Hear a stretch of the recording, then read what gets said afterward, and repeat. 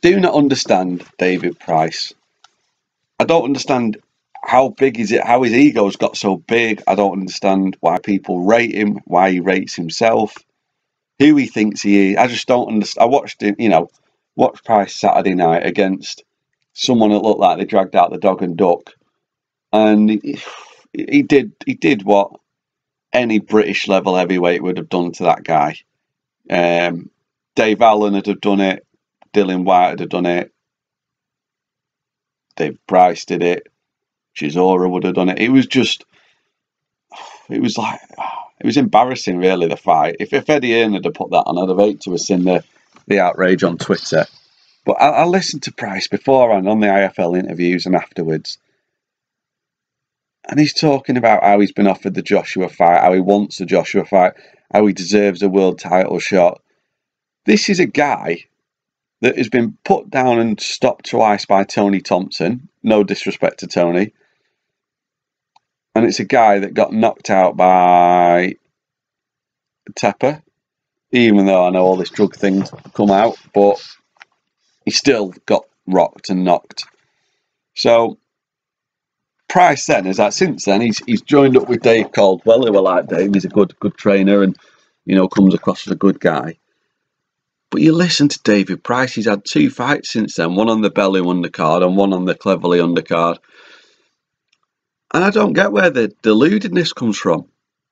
Every time he stepped up, not even to world level, I would put Tony Thompson at European level, even though he's probably a bigger name than that. That's his level.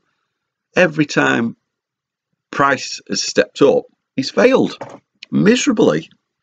He's shown in the second Thompson fight, he had absolutely no heart at all. And they're saying, he's changed his body shape and all this. He's now a natural heavyweight, and he's not. Shut up. You're not world level, David. You are similar to Audley Harrison, and no disrespect to Audley either, because Audley did a lot for boxing, but you're not. And I think he's got this fight with Dave Allen on the Bellew Flores undercard, and I tell you what, I don't see that being a walk in the park for David Price. If you look at the shots that Allen hit Dillian White with, and I know they were few and far between, but they got White's respect, and I think White has got a better chin than David Price. So if Dave Allen does do the helicopter and swings and lands on him on that undercard, it could be an interesting night for David Price. And I think I listened to Price again. He's saying, the Dave Allen fight isn't something we'd really look at, but yet fighting some. Whatever, was he Polish or wherever he were from the other day, some guy fighting him is a better, you'll look at that, but I just don't get David. I don't understand him, and I think he's obviously knowing that he's 30, 31 or whatever he is, and he's coming to that point in his career where he's got to start making some money. What better way to do that than call out, the big boys? But if I was Price, I'd get the Dave Allen fight on 2 weeks' notice is a strange one as well. I'm not saying Dave's a top level fighter, but I think Dillian White will tell you need a bit of a camp for him.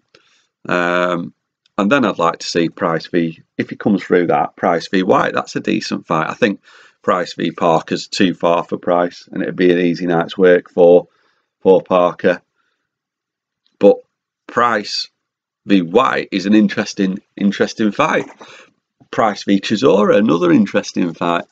Price v Hay, no interest in that. I think Hay knocked him out first round.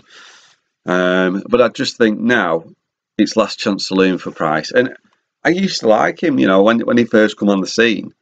But I just think now, I think you build yourself up, don't you? All this, I'd hate this talk of what happened in sparring. I think what happens in a boxing gym stays there, and I don't think there's any need to come out and do it. And I think he's only done it in the hope that Joshua goes, the little bastard, I'm going to get him back.